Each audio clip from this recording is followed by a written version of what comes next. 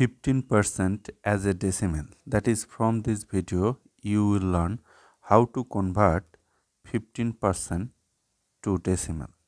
So look, percent means 1 over 100, that is out of 100. So 15 times 100 means 1 over 100. We can also rewrite this 15 divided by 100, right?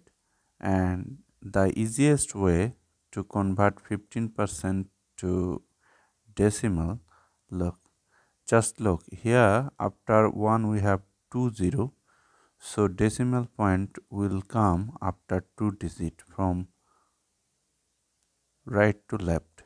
That is one, here 20, so 1 digit, 2 digit. After 2 digit you have to place decimal, that is decimal point 15 is the answer, right? Also we can rewrite this like this, 0.15. So this is the decimal form, this is the decimal form. This 0 is used because this number is less than 1. This is the first way to convert 15% to decimal. Also we can use this way. 15% means 15 divided by 100. Now you need to divide this 15 by 100. That is, look,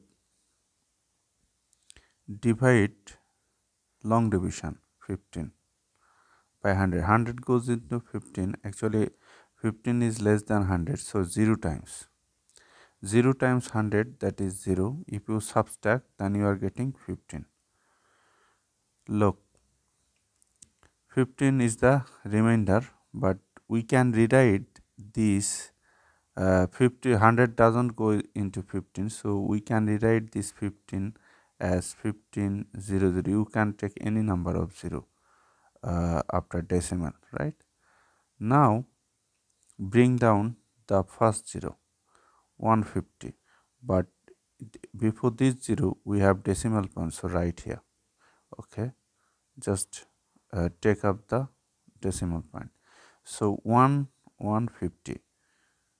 So 100 goes into 150 how many times? 100 times 1, that is 100. 100. 1 times 100, 100. If you subtract, then you are getting, look, 50. 50, right? Bring down the second 0, 500. So 100 goes into 500 5 times. So 5 times 100, 500. If you subtract 0, that is 0 0.15. 0 0.15 is the answer. So these are the two ways. The best way is to count the number of zeros and then move the decimal point from right to left, that equal number of 0. So this is the way